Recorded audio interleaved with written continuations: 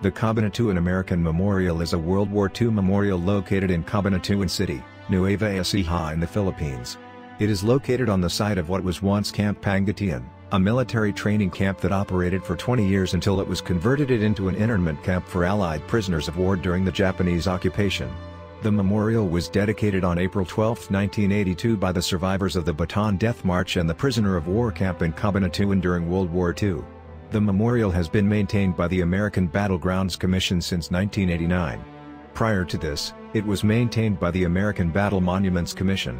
After the surrender of 75,000 Americans by General Edward King Jr. to the Japanese forces during World War II, the American troops were forced to march 65 miles from Mariveles to San Fernando, with the march ending in Capas. This is now known as the Bataan Death March. Camp Pangatian was then used as a POW camp for the soldiers who survived the Death March. Although this event occurred in 1942, no memorial was erected until 1982. The Camp Pangatian POW camp was liberated in 1945 in an operation known as the most successful tactical rescue mission ever executed by the American military, the raid at Cabanatuan. They were aided by Filipino guerrillas who were fighting the Japanese. This tactical operation was depicted in the 2005 film The Great Raid.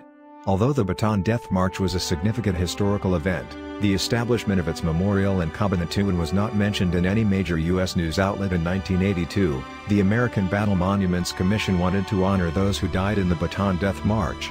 Because of good relationship with the Philippines, the Filipino government allowed construction to begin.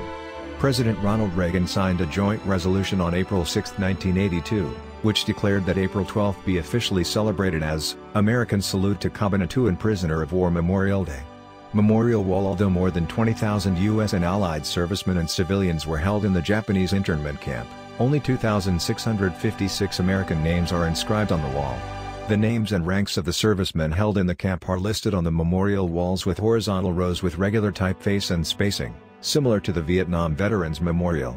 A marble altar rests in the center of its 90-square-foot concrete base. A large mural of Filipino and American soldiers carrying each other in battle is present on the roof deck of the memorial.